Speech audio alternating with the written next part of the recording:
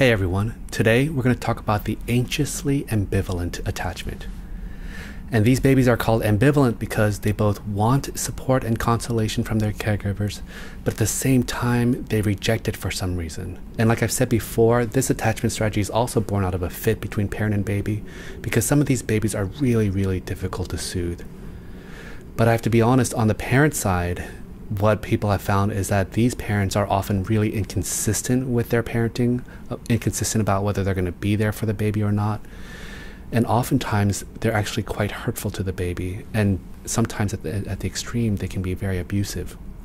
Then the tricky thing is that when these babies get upset, they go to their caregiver for support, but sometimes they're hurtful. And so it makes them run away from their caregiver at the same time.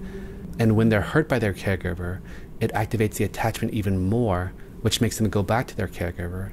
And so these babies are stuck in this loop of both wanting attachment, and then when they get to it, getting scared, and so they run away. And then when they get scared, they need attachment again, so they go back to the caregiver, and they get stuck in this loop. So even when their own abilities come online, and other babies are exploring the world using their new abilities, these babies feel anxious because they're not sure that their mother's going to have their back if they need help. And I think that deep down inside, these babies are also very ambivalent about their achievement. They both want to reach out and explore the world because it does feel good, but on the other hand, it signifies to them a way of leaving their caregiver, and they desperately don't want to leave their caregiver. Now, unlike the avoidant baby, who thinks that they can do just fine without relationships, and in fact maybe they can because their emotions are in control and so their emotional needs are less, these ambivalent babies have very high emotional needs, and they don't feel like they can go on without the support from other people. And yet they're ambivalent because when they've gone to other people for help, it's often been disappointing or sometimes downright hurtful. And so they're stuck in this vicious loop and paralysis about what they're going to do. Now, the sense of self for an ambivalent baby is very shaky. Deep down inside, they're worried that they're not lovable and wanted. But at the same time, sometimes people have been there for them, so maybe they are. And maybe the best way to characterize their sense of self is that it's often dependent on what other people think of them.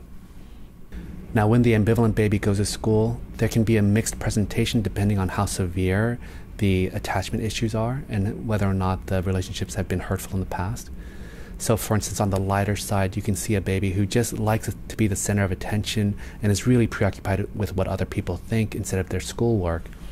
But then on the more desperate side, you see people who idealize other people, get into really intense bad relationships with people that aren't good for them, or get really mad whenever relationships fail, or look for signs of abandonment and failure even when there aren't any. Teachers can sometimes like these students because they keep asking for help, but at the same time it might be exhausting for them because that help is not enough and they need help for things that they really don't need help on, and they're not good independent learners in that way. These people might do well in school, but honestly, that's not where their head's at. What they really care about is whether or not they have good friends and close relationships.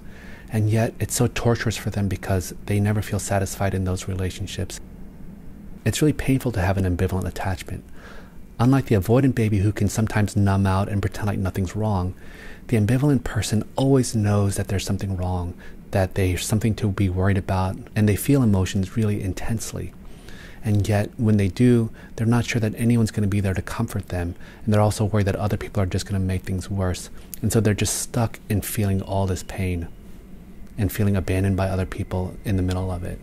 And so even though these students can be difficult to interact with because they're clingy and intense and mad at you whenever you slight them in some way, it's so important to be consistent with them and to do a lot of naming and reflective awareness, which is going to be stuff that we talk about in future videos. So stay tuned for how to actually help people with both avoidant and ambivalent attachments, because there is a way to get a secure attachment even later in life.